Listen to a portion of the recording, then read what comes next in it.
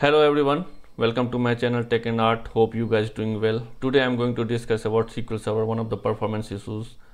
So before starting the session, I would request to each and everyone, please like to subscribe and please visit the SQL Server playlist.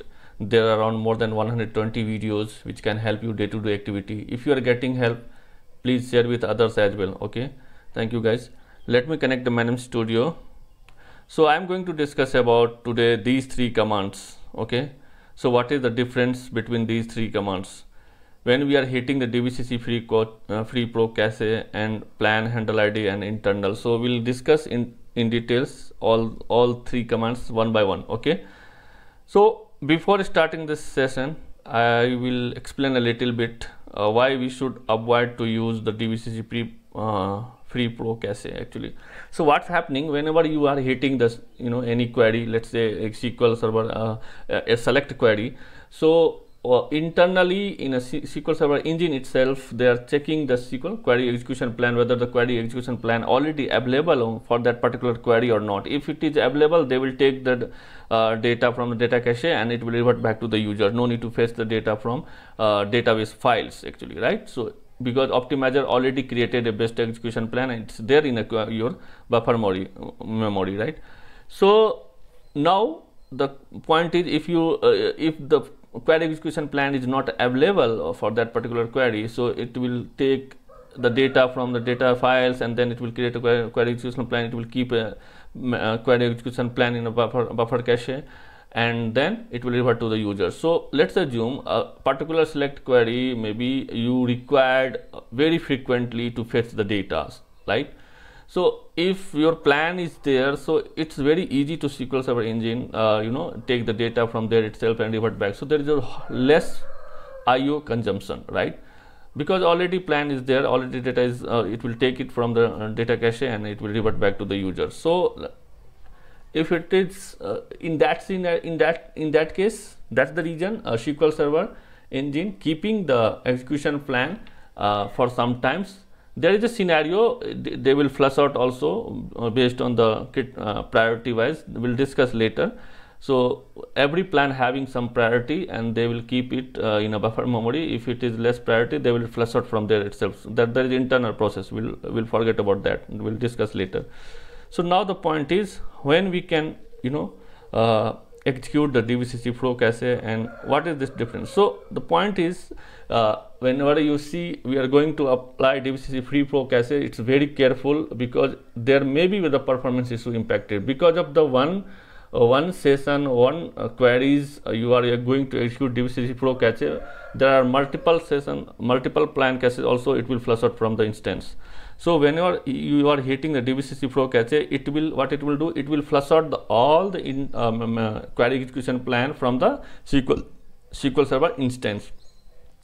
So now think about, you was facing for the particular one query, getting slow or maybe running from the long time, and because of that you simply executed DVCC free pro cache. So what it will do, it will impact it for all the users, right?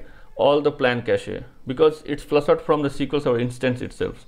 So rather than using this DVCC free pro cache, you can use these two commands, DVCC free pro cache, plan handle ID and internal. So what is the difference between these two commands? So if you executed DVCC free pro cache plan handle ID, so before that you need to fetch out this plan handle ID. So for that, how to do that? So this query will help you. This select query will fetch the details about the plan handle. So if you execute on a particular database or particular SQL Server instance, so you will get the plan handle ID. So let's assume so you need to see that this query plan need to delete actually. So rather than execute DVCC free pro cache, you can take the plan handle ID and you can put it here, plan handle ID, and you can delete that particular execution plan. The same way you can check the pool also, what is the consumption of the hardware actually. So this query will give you the internal things about the in terms of memory cache and used memory. So in terms of I think this system is not so much utilized. You will get the here for the CPU also. if it is CPU highly consumption. So based on that, you can delete the pool also, right? Whether that pool internal is causing the high, same like you will get the CPU also. I'm not getting because the system is idle. So you can put it the internal things and you can release from the cache memory.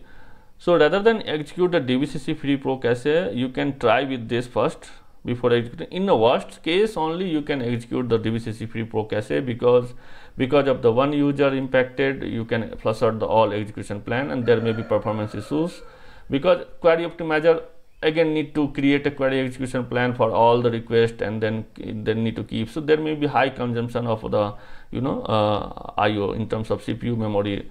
So because of that, try to avoid use this DVCC Pro cache. Go with these two options firstly and see how it's working, how it's behaving actually. Hope you got the points. I will keep these two query in a description, how to fetch the plan and plan handle and how to check the pool.